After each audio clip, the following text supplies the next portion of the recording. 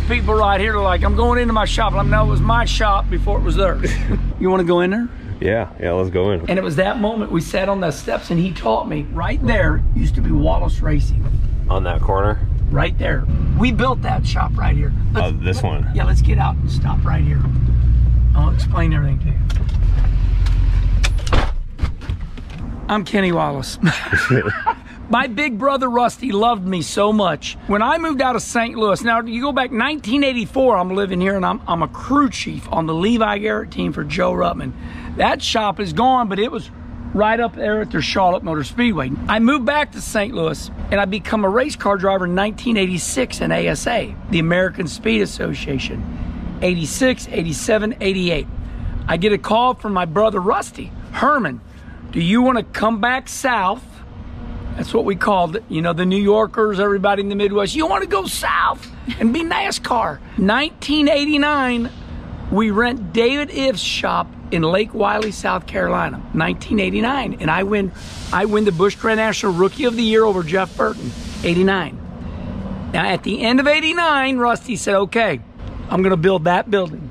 My brother, Rusty Wallace, built that building for me.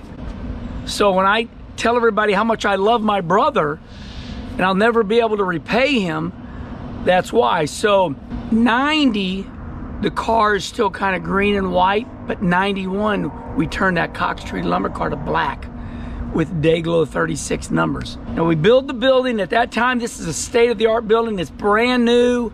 I mean, we don't have a 1-inch metal surface plate, but we got these legendary concrete people. They come in and they pour this as level as they can, you know, floating concrete.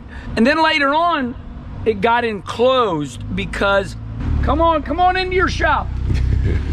These people right here are like, I'm going into my shop. I'm no, it was my shop before it was theirs. We go down there and tell them that. Yeah, hey, get out of my old shop. So then I end up making it on my own, and Rusty sells this shop to Felix Sabates. Okay, and actually there's a little more to the story, but in 89, 91, 92, I drive the Dirt Devil car out of here. Now I win the Martinsville race in the Dirt Devil Busch Grand National car out of this shop. Then time goes on and Felix ends up selling the team to, God, a legendary old Cup owner, forgot, but anyway, and then they enclosed it. We always had a top on it. So that overhang, that was open. We always had an overhang. But then they closed it in. I think there's a picture of the Cox Street lumber box truck and trailer out there with that open area behind it. This shop was a happy time for me. We did good out of this shop. And then of course, as you already know, right across the street here was the great Alan Quick, you know, and I know you've already known about this, but Alan built that building himself.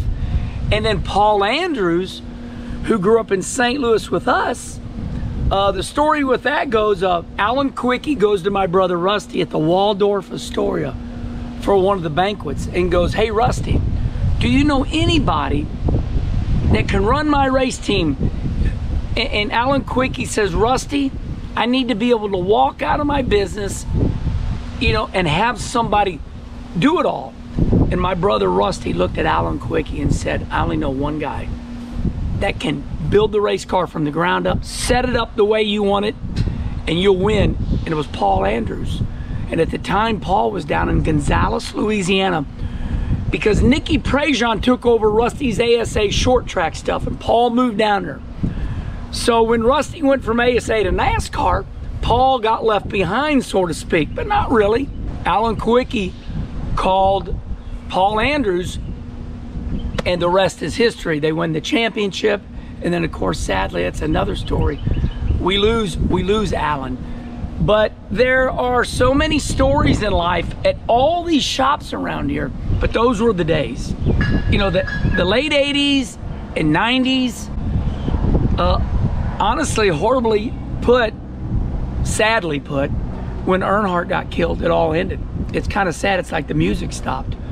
But, you know, you never think one man, you know, controls a whole sport. But it is sad to say this sport has never recovered since Earnhardt died.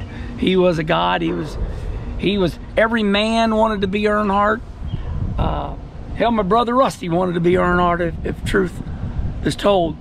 But yeah, that building there was super nice. You know, we probably had like, I think we had 3 or 4 Busch Grand National cars, and that was big. I think we had 5 employees, and that was big.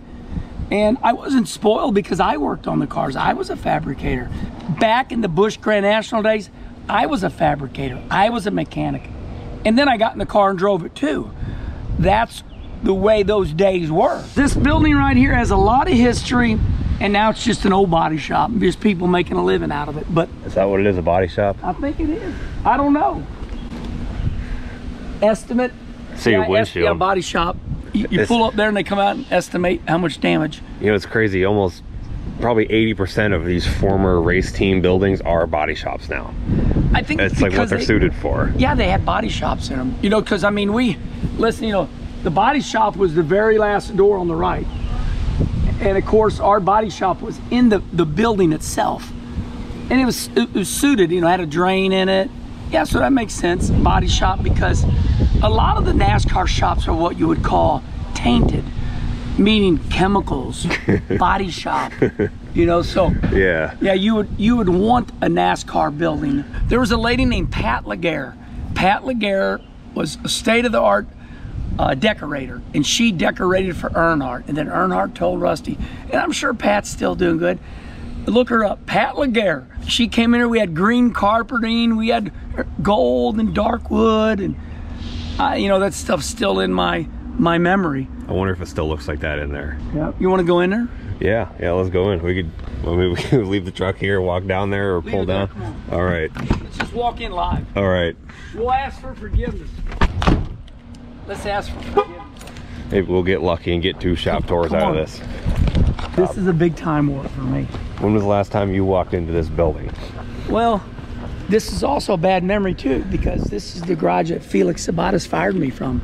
So this was in '93, when I was driving the Dirt Devil car in Cup, my very first, we were running out of the shop and Felix fired me.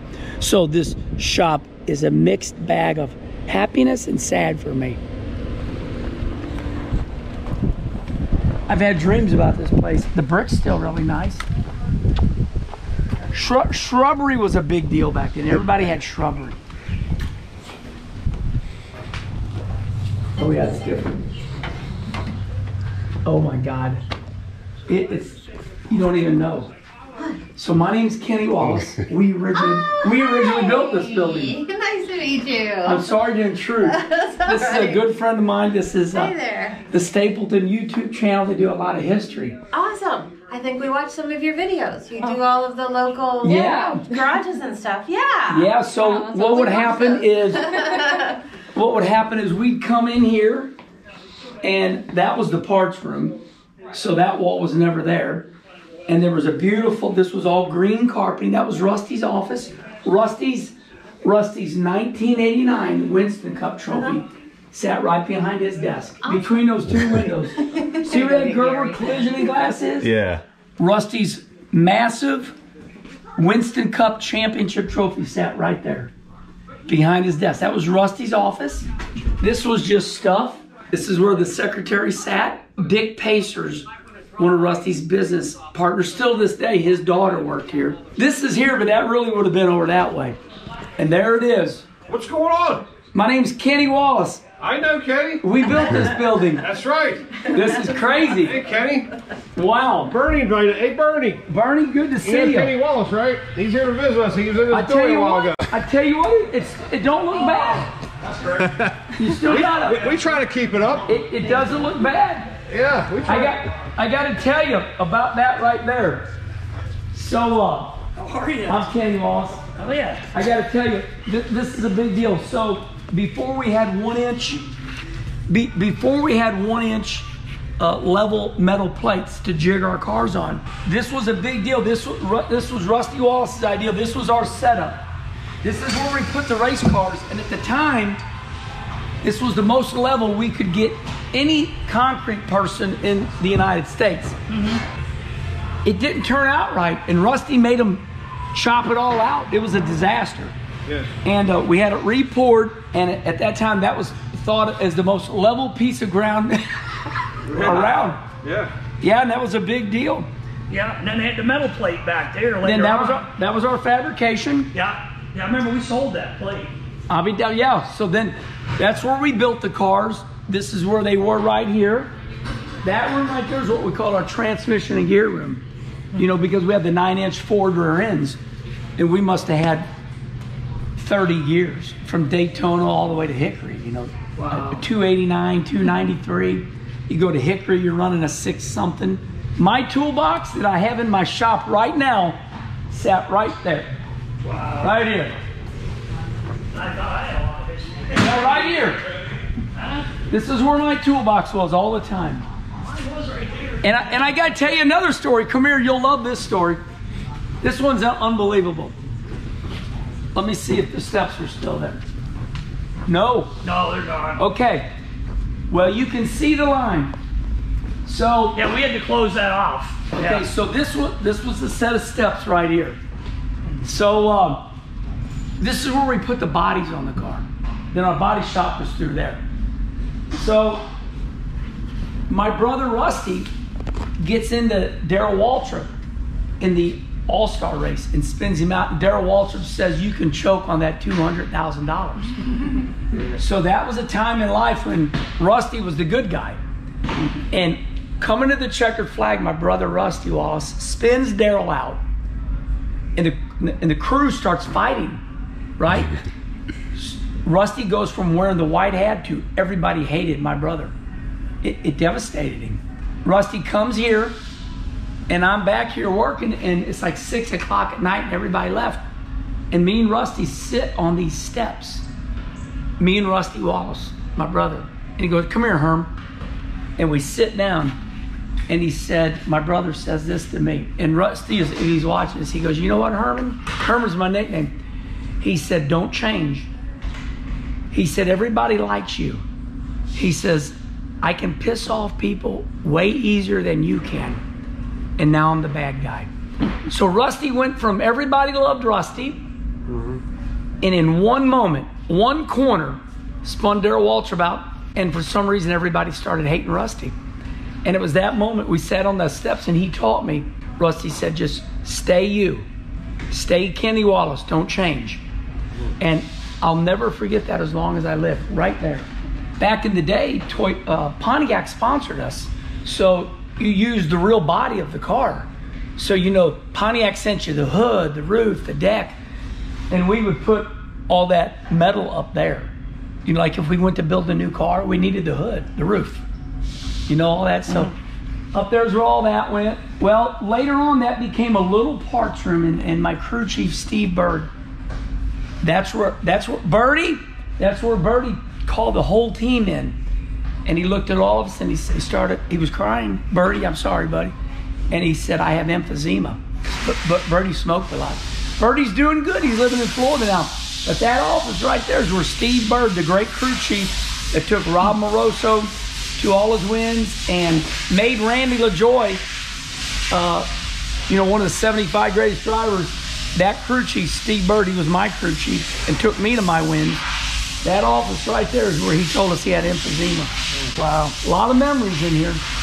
When did that get added on? So we always had an overhang.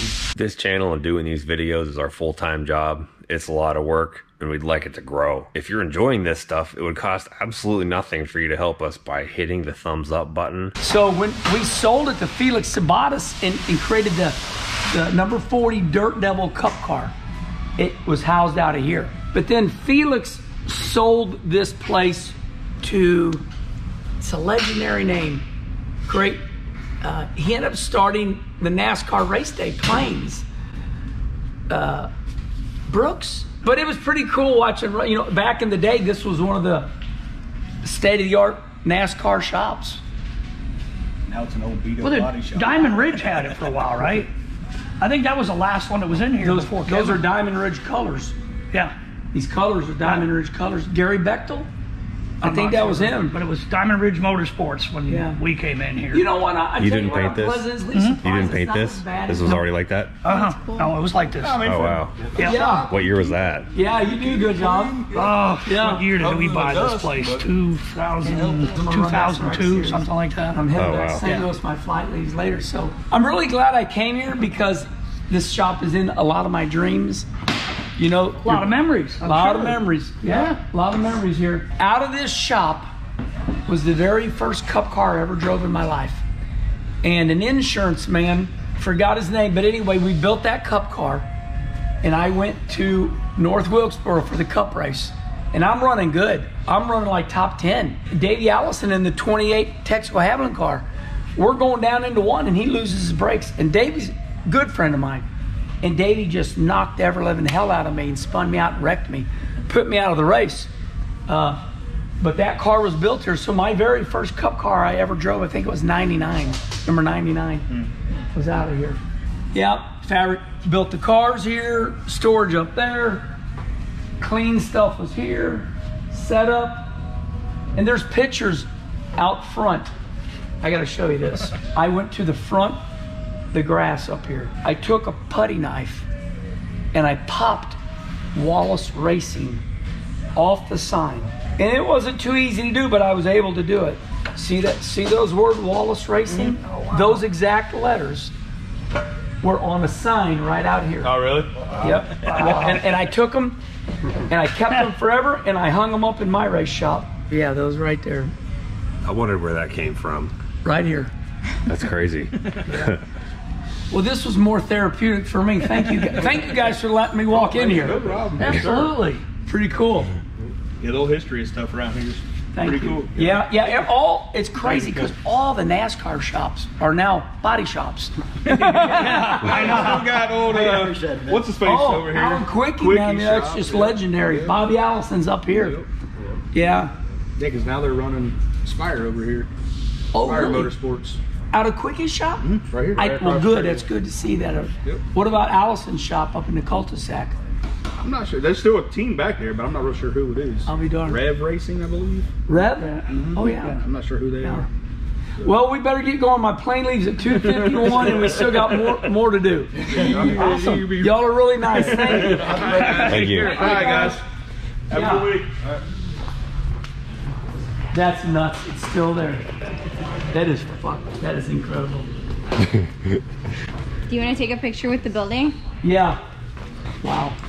Yeah, this place is like I said, good and bad for me. Walking around with you makes my job a lot easier. Normally it takes me a lot of phone calls and haggling around. Again, you're just like, let's just walk in. Let's go up here and take it. I mean, you know, it's a deal where I'm the old man now. I'm the teacher, right? When I was here, I was 29 years old. Actually younger. No, I tell you what, I was 26 years old when I was here. So stop and think about it. I was here 26 years old, and now I'll be 60 in August. You were my age. Right? And I was young. You couldn't wear me out. We gonna take a picture? Yeah. And now you can just walk in there. This is my building first. Get out of my building. Get out of my damn building. You know what was great, though? What was great, and I mean this humbly, they showed me respect. They're like, they were glad to have you. We heard about that. Yeah. Right here. Yep, this is it. I'll be darned. Wow. 1994 in my career.